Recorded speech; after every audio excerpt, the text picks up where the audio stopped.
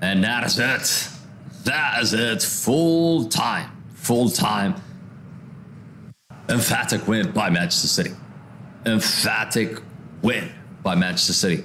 And biggest win this season for Pep Guardiola. Really. Brighton 0. Manchester City 4. It's a slap down. I mean, this game was won in the first half. De Bruyne found the back of the net from a header. And then Phil Foden scored a free kick, a deflected free kick. I mean, whether you call that a foul or not, it's up to you. I've seen the replay. I don't think it's a foul, but they got lucky with that one, Manchester City. But really doesn't matter. City was really strong for Brighton, and Brighton just can't compete with them.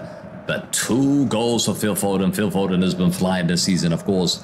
One of the best players, if not the best player in the Premier League right now, Phil Foden. If Phil Foden is your man of the match, make sure you smash a like on the stream, because I felt like he's been magnificent. Even when the team is losing, he's always performing. He's always scoring ridiculous goals. And tonight, of course, he scored 2 good goals.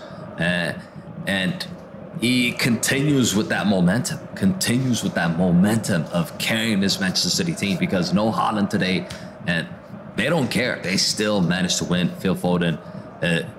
They got Phil Foden. They got Phil Foden. That's what I'm saying. And KDB, of course, did magnificent in this game as well. You guys let me know in the comment sections who's your man of the match. KDB, Phil Foden. Let us know in the comment sections. But 3 points in the bag for Manchester City.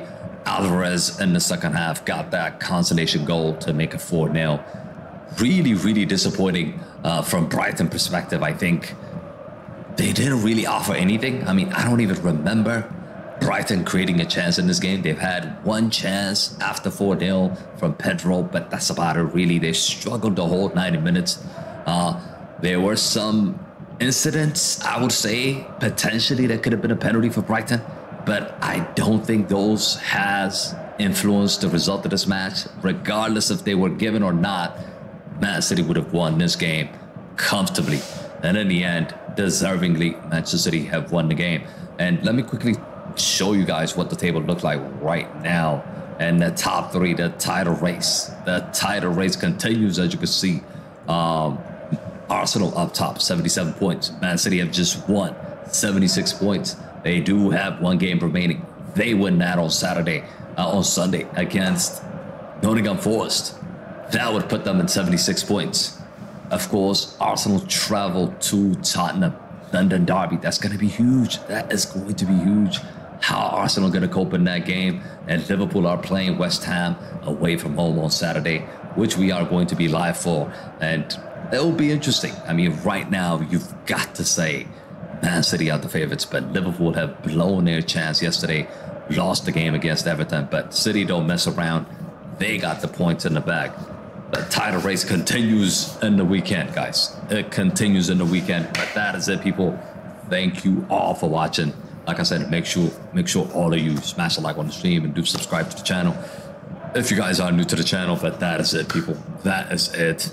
Thank you, Chloe, all of you in the chat.